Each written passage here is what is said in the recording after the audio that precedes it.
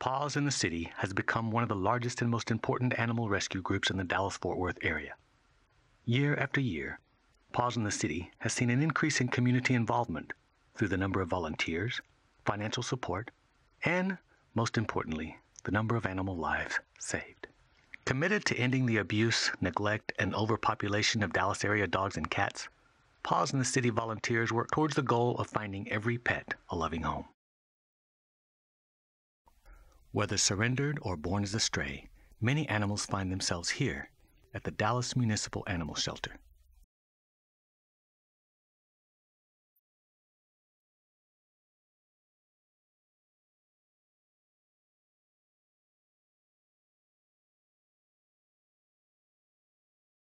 Due to overwhelming numbers, it's hard to find healthy animals a home, and even more difficult for the ill, injured, and abused.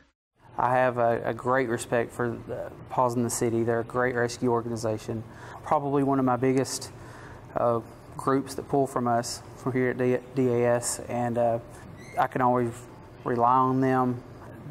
They're not going to let them be euthanized, and they will do whatever it takes to make sure that that doesn't happen. For animals that are too ill, but that can survive with treatment, the Paws in the City foster program gives them more time for adoption.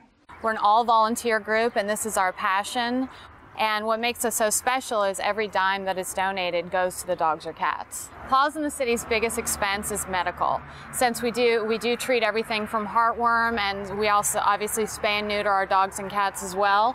The public can help our organization by either volunteering, donating, or fostering a dog or cat. That's the most important thing we can do, because every dog that we can get out of Dallas Animal Services is another dog that we can save.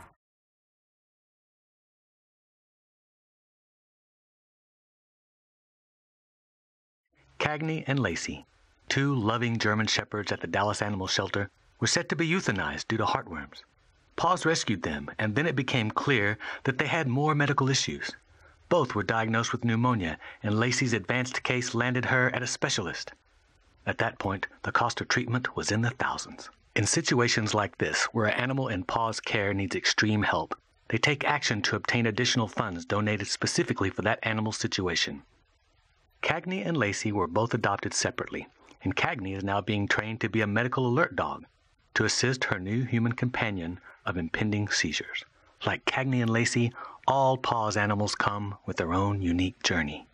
Paws rescued all these mama dogs and their puppies who were to be euthanized by the city shelter because no other rescue group wanted to save them. Young puppies and kittens tend to get sick at a city shelter with no immune system in place, but for Cinnamon and her puppies, an anonymous donor funded their medical treatment and boarding. And through email pleas for donations, Paws raised money to pay vet expenses for the others. Rose, a pregnant mother, was left at the Dallas Animal Shelter and went into labor one day after Paws rescued her. She had complications and was rushed to the emergency vet for a C-section. Sadly, Rose came down with an upper respiratory infection and passed it on to her kittens. 2 of the kittens survived, thanks to Paws' efforts to treat them. They've been healthy. The last 2 or 3 weeks have made a huge difference. Rose is a remarkable mother and has done a great job, as well as the foster. The cat program has recently expanded. In the last 8 to 10 months, we've been able to pull quite a significant number from the city shelter and place them directly into foster homes. The city of Dallas has many beautiful social kitties that unfortunately don't make adoption due to the overwhelming numbers, and Paws in the City comes in and rescues them due to medical issues that are treatable and would otherwise they would be euthanized. These kitties would not be here without the foster people. There are so many incredible stories of rescue, treatment, and adoption. Bobo was rescued by Paws and treated for a severe case of distemper, heartworm, and mange. Carly, a lab puppy left at the city shelter, had a badly mangled leg that needed to be amputated. Paws stepped in and provided her with the necessary medical care. She now lives with a family and is doing great. Homer the kitten was blinded from an eye injury and needed surgery, which Paws provided. And special stories like Grace, a stray found exhausted and disfigured. Grace had been doused with either boiling water or acid. Her picture and story were posted on Facebook, and within minutes, donations from $10 to hundreds of dollars poured in, some from as far away as South Dakota. Despite her disfigurement, she was adopted at her first adoption event. These stories are just a microcosm of what Paws in the City is all about. People coming together whenever an animal needs help.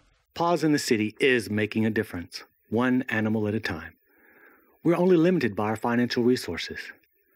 100% of your donations goes directly to help dogs and cats, whether it's for medical treatment, to board a dog when a foster home cannot be found, to train a dog to make him more adoptable, to pay for heartworm treatment, or to spay and neuter, which is key to ending our community's pet overpopulation problem.